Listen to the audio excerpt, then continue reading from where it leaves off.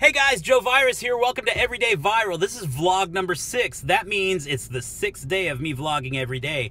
Almost a whole week. I'm really proud of this. This is really awesome. I'm glad to have started this little project. I'm really excited about it.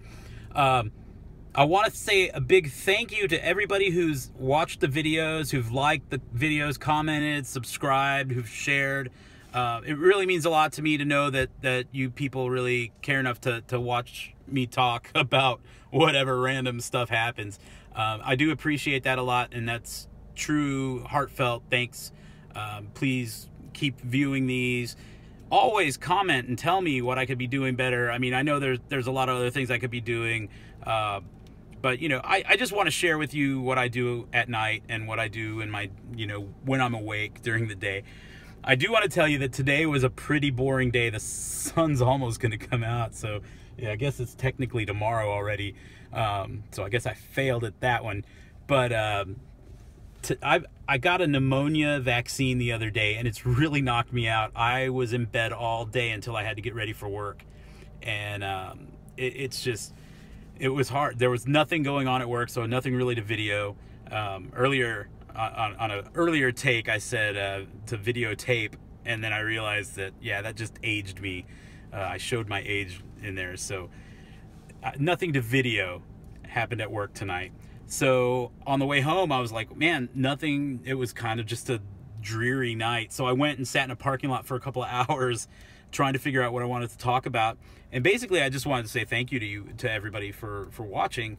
And then it popped in my head all of a sudden, this crazy story about probably about 17 or 18 years ago. After the club closed, we all would go to IHOP to go eat, or Denny's, or Dirty Dan's Lakewood Cafe, or Metro Diner, Soul's Taco Lounge. All these places, a lot of them are no longer around. But we would go to IHOP on Mockingbird and Abrams, and there was a night where a big Spitwad fight happened. After we finished eating, one of the tables started shooting the other table with Spitwads, and so we started shooting back and forth. And these two cops had come in and sat down at the first booth of the smoking section, right on the other side of the dividing wall. With there was a window pane there. It had some design. I think it had flags on it, being that it's the International House of Pancakes. So they're sitting behind that glass. They're on our side of it though, but sitting there. And one of the stray Spitwads made its way to that window right behind him. So the two cops look up at each other, look up at the glass, look back at us, and we're all like deers in headlights looking, you know, freaked out. All of a sudden, one of the cops wads up a piece of paper, dips it in the water, puts it in the straw, shoots it at us. So then it's open season on everybody. It was every man for himself at this party at IHOP, this Spitwad shootout.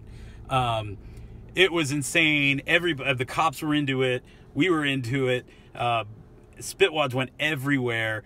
The manager was laughing.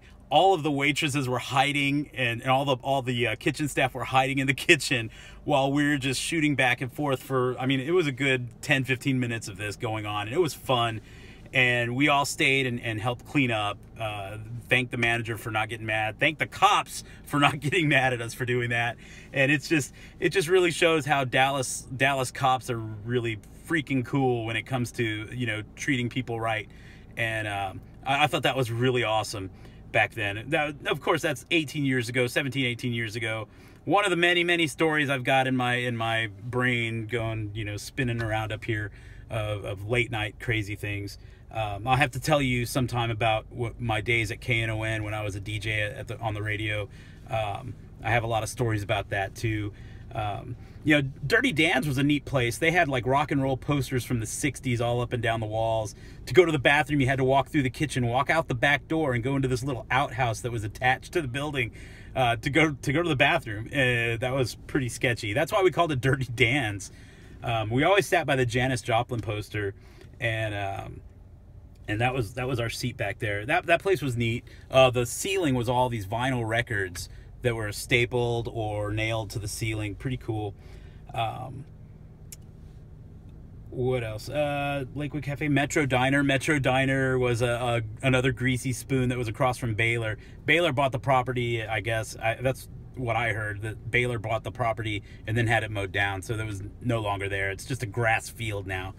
But at Metro, my friend Sarah and I would sit in one of the back booths, and one night we sat in the back booth, and one of the trees, one of the pieces of wood, that was part of the wall, the wood paneling or whatever, there was a knot in the wood, and someone had either picked out the middle part of the wood of the knot, or it worked its way out.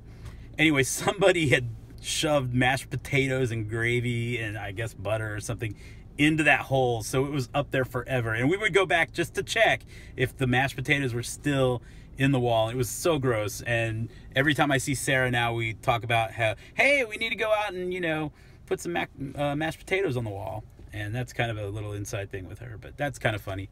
A lot of little stories. Anyway, like I said, I just want to thank everybody for subscribing and watching these videos and commenting and liking and sharing, everything like that. I did this because I didn't want you to think that I gave up on the vlogs and that I forgot about you. I've been thinking a lot about you, so thank you. Please like, share, subscribe, comment, follow me on Facebook. I'm also on Twitter. I'm rarely on Twitter, but sometimes my Facebook posts go up on Twitter. But Instagram, same thing. So thank you for watching.